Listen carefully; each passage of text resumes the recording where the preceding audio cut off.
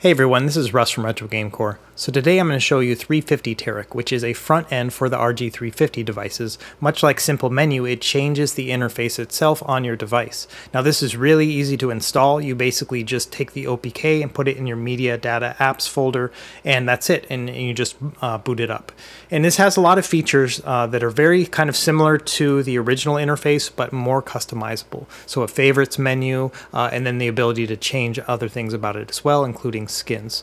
So let's start with the basics first. So when you want to actually start up a game, then you would tab over to the emulators tab, and then you would pick the emulator you want to run. So for example, if we wanted to play a Nintendo game, then we would pick up the NES one, and you would go into your NES folder and pull up your ROMs. And you can see here that you actually are able to add album art to it. And if you click the description in the link below, you will see the guide on how to do all of this, so including how to add box art and everything else. It's very easy, just about as simple as the SimpleMenu one. But another thing you can do with this is you can actually change the titles of any of your emulators. So you go in there, you hit select, and then you say edit title. And so for example, on this emulator in particular, I use it for the Famicom disk system. So here I can just write Famicom DS, and then that'll remind me which one is which. So let's pull up a game first. We'll go in and we'll pick up the Pico drive, which is a Genesis emulator, and let's go into the Sega Genesis section. And this one I haven't set up the box art yet, so you don't see the box art on this one. But you just basically would navigate to the game itself. You can hit up and down to go kind of quickly, or you can hit left and right to go even more quickly, and that kind of pages through each of the different pages. And you just hit A and it starts right up. So you can see here I'm playing Aladdin for the Sega Genesis. One of my favorite games from when I was a kid. I never really understood how it is that he can have a sword, which he never really had in the movie itself, but he could make enemies explode, and it was kind of funny. If you like a game, you can actually hit the X button and make it a favorite. So you go into your favorite menu, and initially it'll show up not in alphabetical order, but the next time you start it up, it'll show up. And you can launch your games right there from the favorites menu, so you don't even have to go into the emulator or pick your game. As long as you just have your favorites set up, you can just jump right into them. So you can see here, I just jumped right into Contra. So if you really like what you're seeing, you can actually hit the Install Me button, which is in the settings, and that'll make it so that when you launch the actual device itself, it'll go into this menu as opposed to the regular menu. And there's another one that says uninstall, so you can change it that way. So let me show you some of the skins that are available. So you basically go into settings and then you can change the skins. And these are kind of neat, you know, it allows you to have different icons and backgrounds and stuff. Now one thing is that some of these are from older systems and they don't work perfectly. So for example, with this one, you can see I went into a menu and then went out and the text disappeared. And that's just a weird thing that happens in some of these. Another thing you can do is actually organize everything by columns. So instead of just having a line that you kind of go through of all these different rows, you can actually make these 4 columns here. And so you can kind of navigate it a little bit more like icons, like on a phone, as opposed to just going up and down.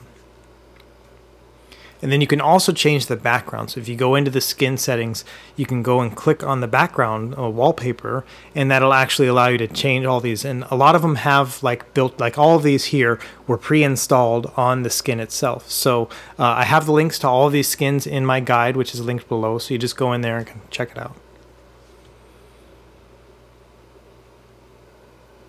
So even though I like a lot of these backgrounds, unfortunately, this does not upgrade to the higher resolution of the RG350M, so you don't get that nice 640 by 480. You're stuck with that 320 by 240 resolution, which isn't the end of the world, but it's just something to consider, is that you're not going to have that high resolution that you can get in the other front ends.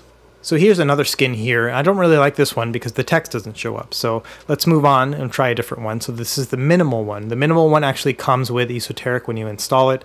This one, the default and the minimal both come with it. And this one's nice. It has that kind of icon layout, a little bit sharper and clearer than the other one I was looking at before. And then there's this one called Old Boy, and it looks a little bit like a Game Boy, which is kind of neat. I like some of these icons, but unfortunately this also has that text issue. There's several of them that have that, and I'll make a note of it in my guide below.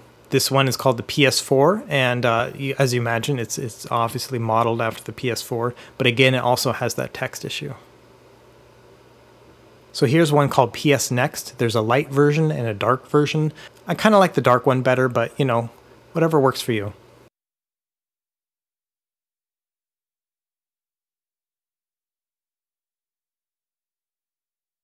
And here is the Zelda one. And this one's kind of neat, you know, very pixely looking, but still kind of fun.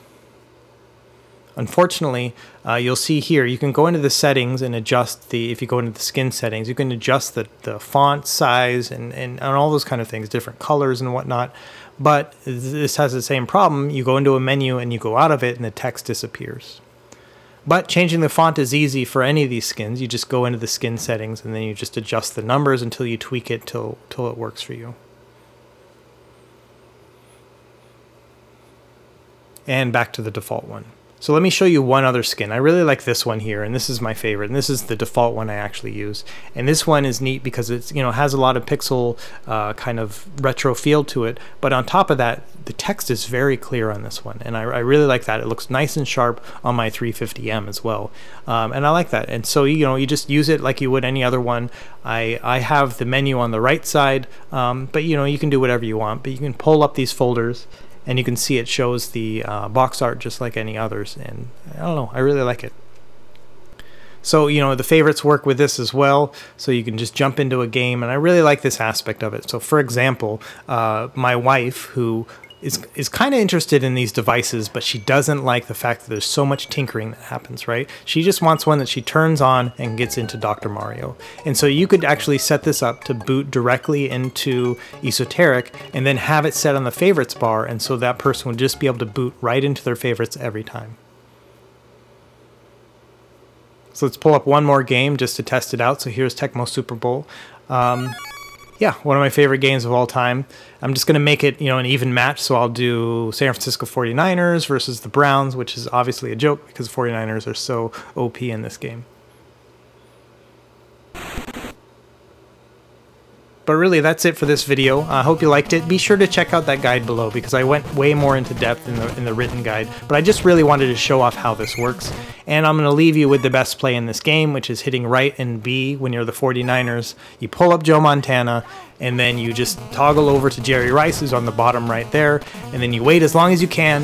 You throw the ball, and he always catches it. And it's always great, and you get your 7 points right then and there. Anyway, that's it. So leave a comment if you have any questions below, and we'll see you next time. Happy gaming.